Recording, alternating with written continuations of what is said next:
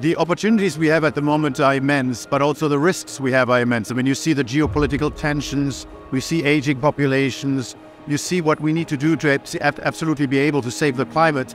And you can't do it alone, you have to do it with someone. And in order to do this, you need to do two things. We need to take IT and you need to take OT. If we can combine the two, we can build things which have never existed before to solve those huge problems.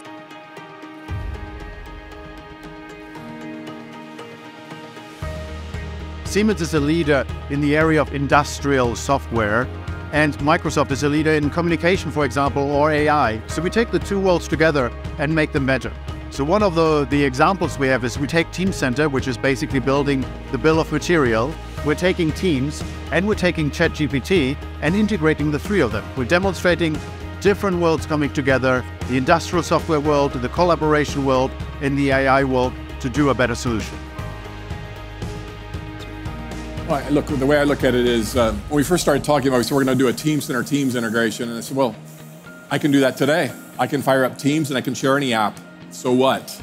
It's got to be a lot more, and that's what made this unique. Is we said, look, let's use OpenAI, let's use ChatGPT, automate the process, do the things that there's a reason 70% of these issues don't get logged.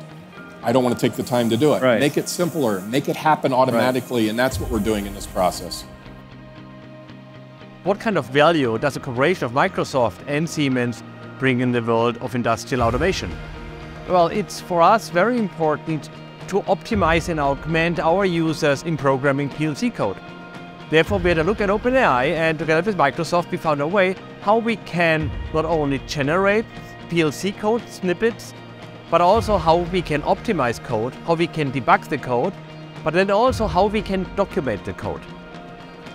Furthermore, if you then have generated the code and it's deployed on site in a PLC, for example, we're also going to use now OpenAI to do diagnostic, to do maintenance. And here we have an example with a robot arm where a customer could ask if something happened, what is the root cause, what I do next.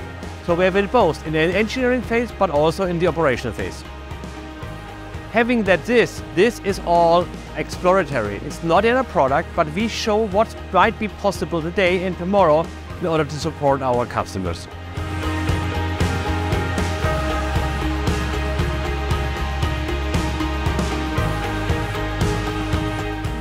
In the future, we see OpenAI use cases being very, very strong in help make sense out of OT data.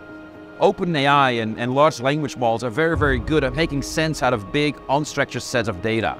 So helping making sense out of the OT data and bringing into the bigger data strategy is one of the key scenarios that we see going forward.